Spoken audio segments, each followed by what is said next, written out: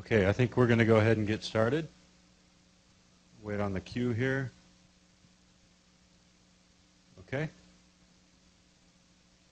Good afternoon and welcome to Ball State University College of Architecture and Planning Symposium, Faculty Symposium, April 2nd, 2008. It is my great privilege to introduce our first speaker today is Michele Chiuini, a colleague who I've grown quite fond of over the years and who has quite a lot of really interesting research projects that he's been working on.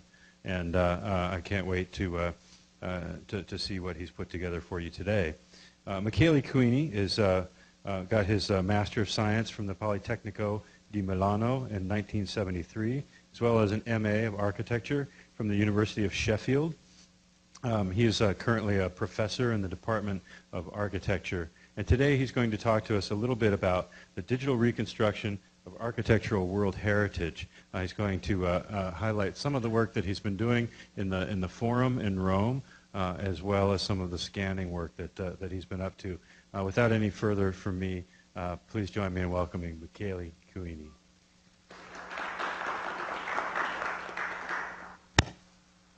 Thank you, Kevin. Kevin has been a supporter of some of this research, as you'll see in my presentation. I'd like to say that I'm really honored to be in this session with my colleagues, Dave Shane and also John Philwalk from the Center of Media Design.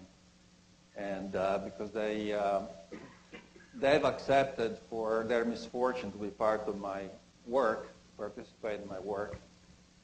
And I'm looking forward in particular to John Philwalk's presentation because he's going to talk about Second Life, and I don't even have a life because I'm doing this project, so I'm going to learn a lot from that. I'm going to introduce this work using this first image. In fact, it's the only one I have. You see here the Roman Forum. So if you have ever been to the Roman Forum, and millions of people go there every year, you see a bunch of ruins. And it's really hard to understand what they were for most people. So you wonder sometimes what do those people think, and what do they really enjoy by being there. And what you see is around the Roman Forum is a lot of stalls where people, some vendors, sell these booklets with the photographs of the ruins, and then there is an overlay with a drawing of the reconstructed building. And I've always snubbed those booklets because those reconstructions are not very scholarly. But nevertheless, they're very useful for the general public. So, of course, there are lots of reconstructions of how the Roman Forum was, or lots of other Roman buildings or other historic buildings in history books and so on. And of course, with the digital age, we can do very sophisticated, very realistic, photorealistic models that, to a certain extent, are superior to the conventional two-dimensional drawings. Not just for the public, because if you do a digital model, you can, first of all, be much more accurate in a spatial reconstruction of a building. In a two-dimensional drawing, you can hide a lot of things you not quite understand. It's harder to do that in a three-dimensional model. And this is what archaeologists and art historians say. For instance, there is a very good model, very detailed model of the Forum of Trajan, which is just next door to that site, done by an American archaeologist, James Packer, who was teaching at Northwestern University near Chicago. And he used digital modeling as a way to understand exactly what the plausible reconstruction of those buildings would be. So there is some importance for architectural historians and scholars, as well as for the general public, in working on digital modeling of archaeological sites as well as other historically important buildings which are now lost. Now the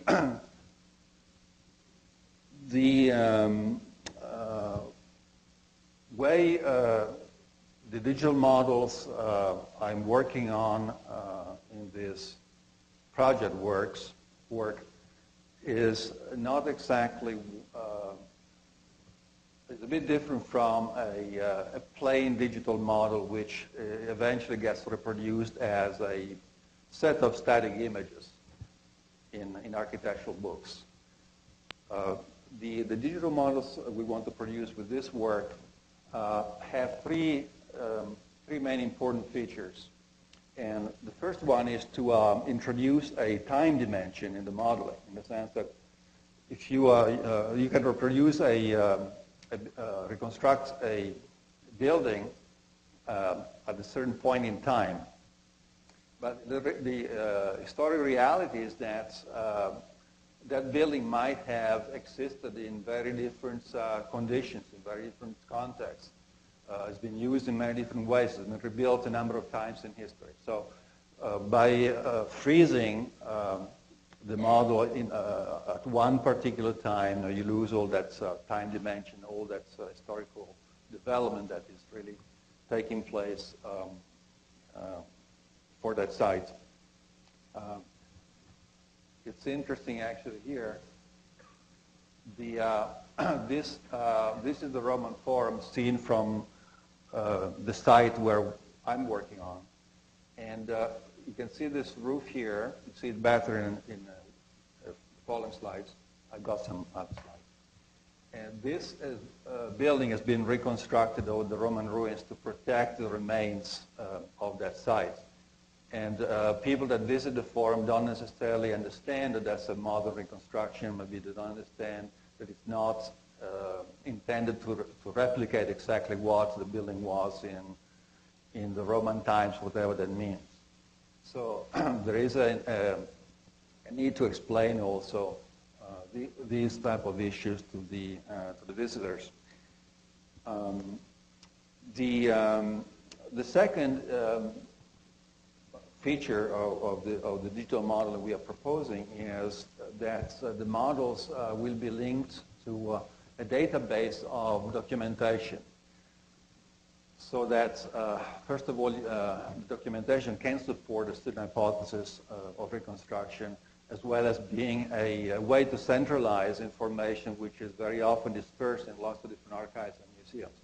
You may have the ruins of a building, for instance, in the forum, but the pieces of that building are stored in a museum in Rome and some other pieces in a museum in London or in Paris, and there are some documents about that here and there. So collecting in a digital way all this documentation and linking the documentation to the building is a way to make the model much more useful for both scholars and the general public. And the third thing we are trying to do is to base the reconstructions on very accurate surveys. And in order to do that, we are using laser scanning technology, which allows a much superior degree of recording the data, particularly on complex sites like archaeological sites, than conventional surveys, which are using photography or drawings.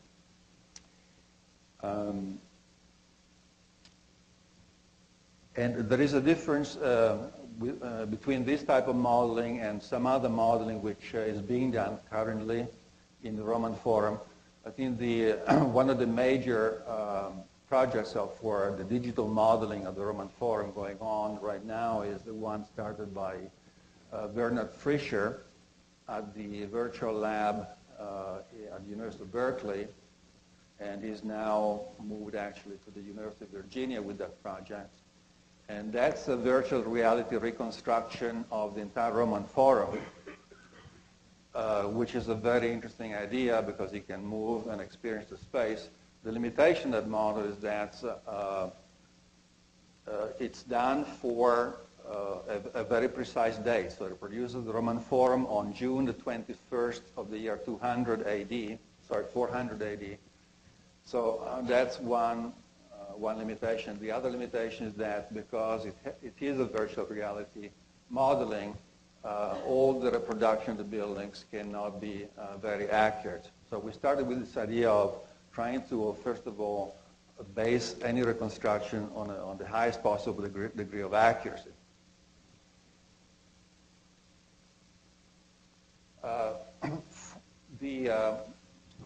For the general public, there are already some initiatives that uses digital modeling in the context of museums when there are fragments, for instance, of a building like the famous Elgin marbles and the frieze of the Parthenon in the British Museum. That's one of the few cases, I think, around the world where a museum is using digital modeling to explain the context of the marbles, to explain the meaning of the carvings, and so on. So that's one of the products that can result from this type of research. I think that there will be a more and more demand for this type of digital explanations for the public in museums. And in order to work on, I'm going to show a couple of projects here. The first one is in the Roman Forum. It deals with the site of an early medieval church, Santa Maria Antiqua, which was built around the 6th century inside the complex of Domitian at the foot of the Palatine Hill. And the site is right there. And in order to work on that project, I assembled a team of people. It's like making a movie. We have 3 units in each country we're working in. And I actually forgot one person. In the UK unit, which is quite important, is Paul Richens, who's going to work on one of the 3 digital models for this project. So we have a combination of architectural historians, of archaeologists, of people from the field of historic preservation, and it's a really interdisciplinary work. This is the site that we are going to model for the Santa Maria Antiqua project. It's pretty complex. It's made of 4 or 5 major areas. The church itself is there with the atrium in front of the entrance. There is an oratory. This is the one that you saw in the first slide in its rebuilt form. This picture is around 1980. It was this building, this chapel was rebuilt around 2000, and you have a very large structure like this, and then the site is also connected to the Palatine through a ramp that goes out that way. And you can see here that chapel I was talking about, reconstructed to preserve the frescoes inside. There are, of course, physical models of the site. There's a very famous model by Italo Gismondi done in the 1930s in the Museum of Roman Civilization in Rome that has a certain hypothesis for the reconstruction of that site, and that's fairly controversial. So that's one of the issues we're dealing with.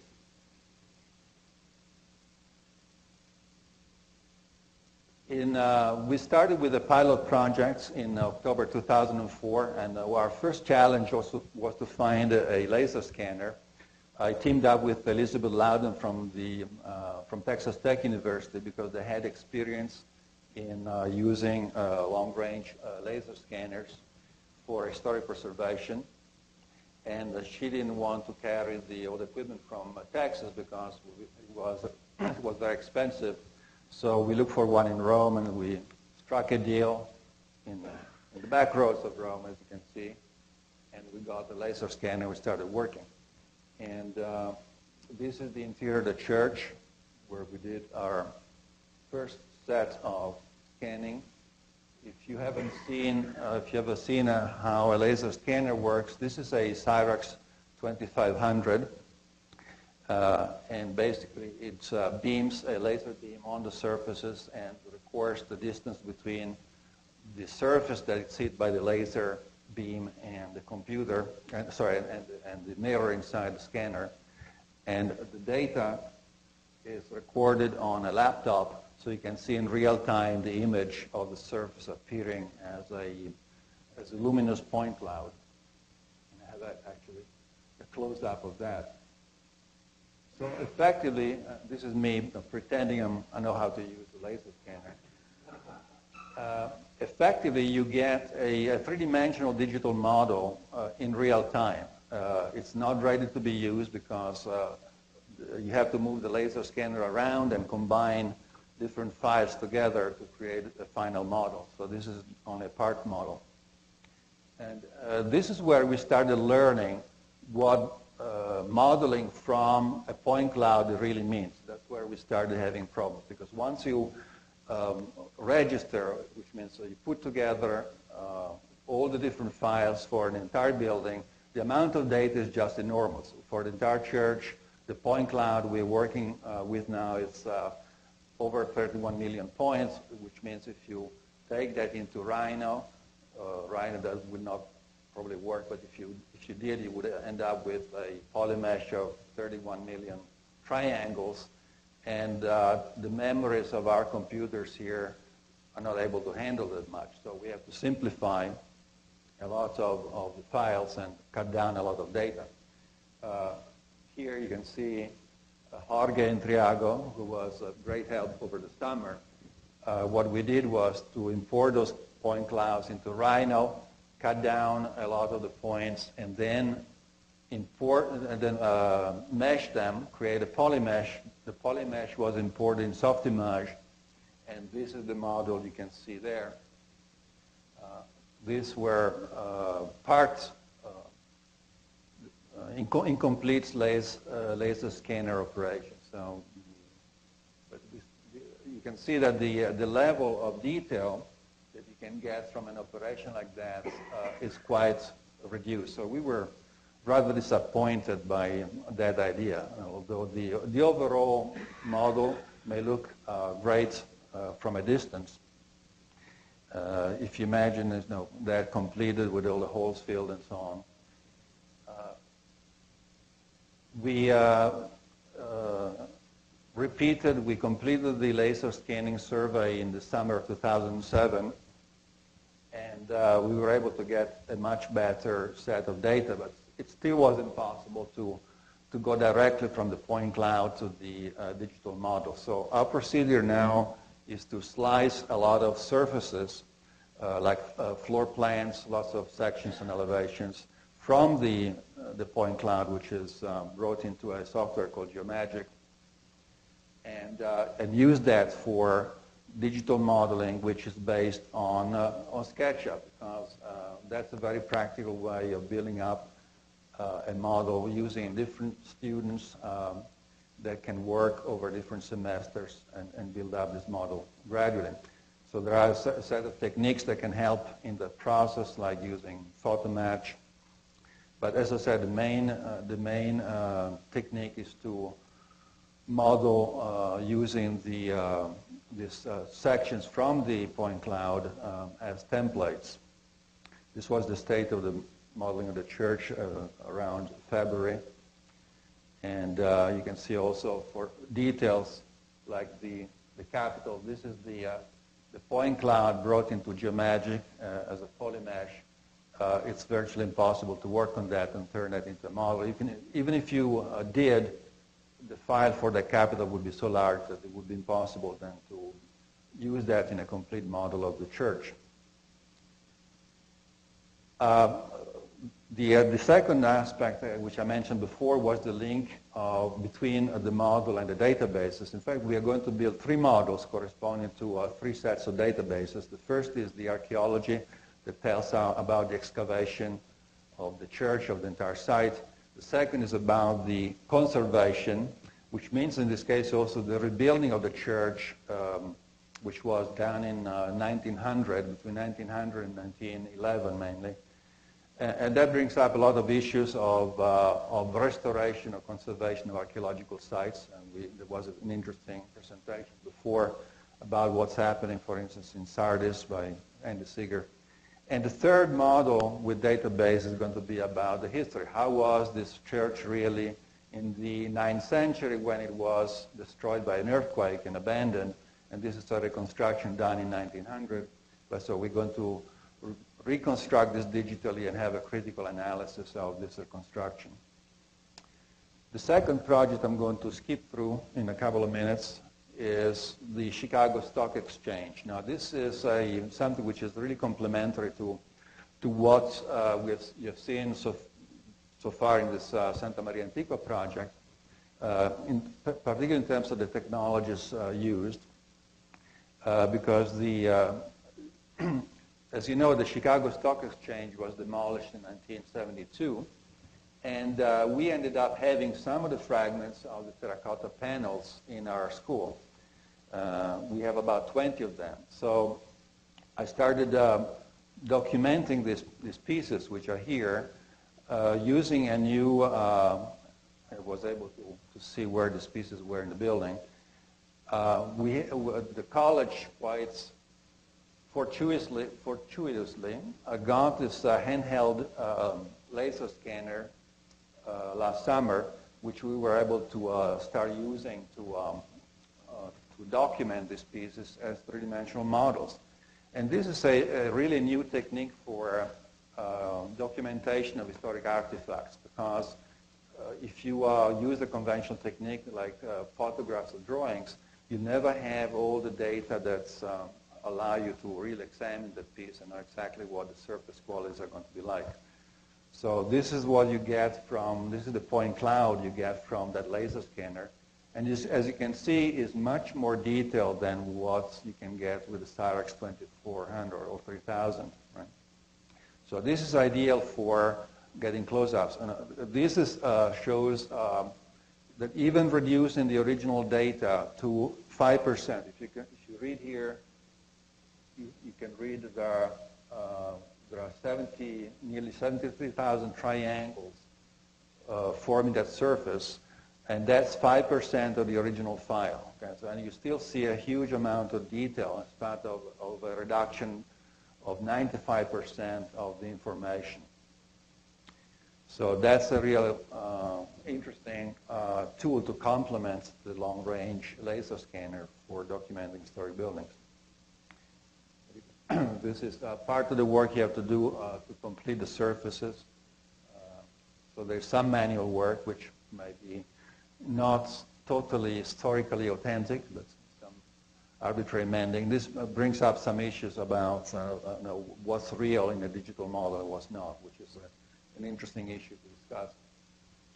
And one of the things you can do with those models, with those digital reconstructions, is the reassembly of pieces or the fragments. When we tested this reassembly in the computer, this is done in Rhino, we didn't have the photographs of the original cornice, so we had to guess from the fragments, as you would have to do in an archaeological site. And this shows just shows one modulo that's cornice frieze that you saw in the picture before. If I can go quickly back to the photograph here, you can see that the roof cornice consists of 5 rows, and that reconstruction was a module of the bottom row. And we got all the pieces corresponding to one section of that cornice. And the next thing we tested was the reconstruction of the fragments with digital fabrication technique.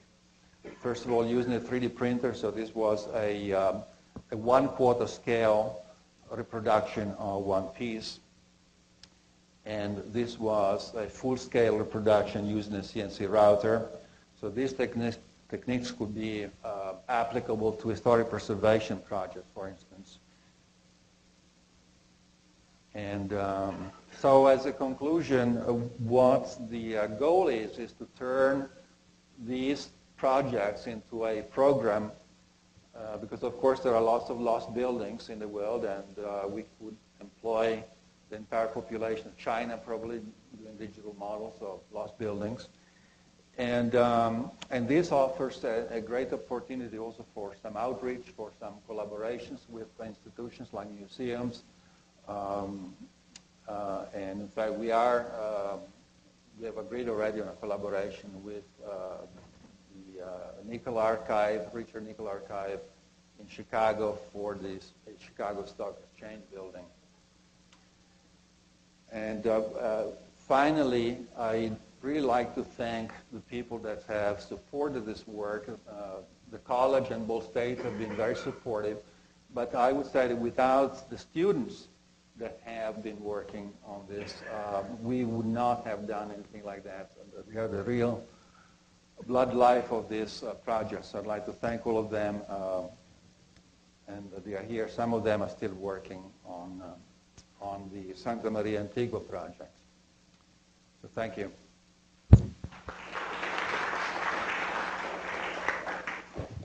Thank you so much, Michele. It's very fascinating work. We have time for a couple of questions.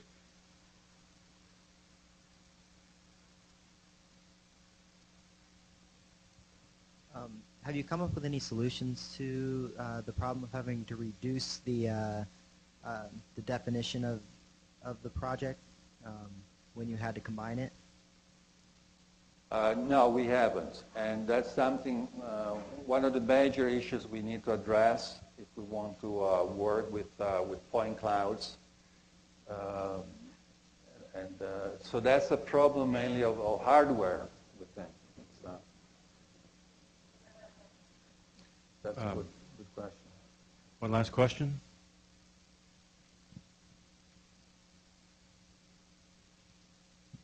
Kelly, I mean, obviously for a project like the Stock Exchange building, you have the availability of existing drawings and, maybe, plaster casts or something that you can, I mean, I think that the scope of it is actually reading from the existing, building material, and relative to the Roman Forum, it may be difficult. It's obviously a lot more difficult because all you're working with is fragments. In this case, you're working with fragments of a much more recent building. Is it your purpose to do any modeling of the rest of the structure, or? Right. The idea is to model initially two systems. I'm just submitting now a grant proposal actually for the continuation of the Chicago work on the stock exchange. The idea is to build the digital model of the facades of the skin, of the envelope of the building, and the structural system, because the two things are related very strictly, or at least we want to study that relationship. And we have found the original drawings of that building are in the Richard Nickel Archive, and that's why we agreed to work with them. We'll digitize all those documents. That will be part of the database, and will also be used, of course, for the reconstruction of the building. There are also some other fragments that are around, partly at the Art Institute of Chicago. There's a part of the frieze at the University of Southern Illinois in Edwardsville. There are some other pieces in Chicago. So that's another case where you have documentation of different type dispersed in different places, and we can then put that together digitally and be a sort of hub for both scholars and the general public to have access to that information. Thank you very much, Michele.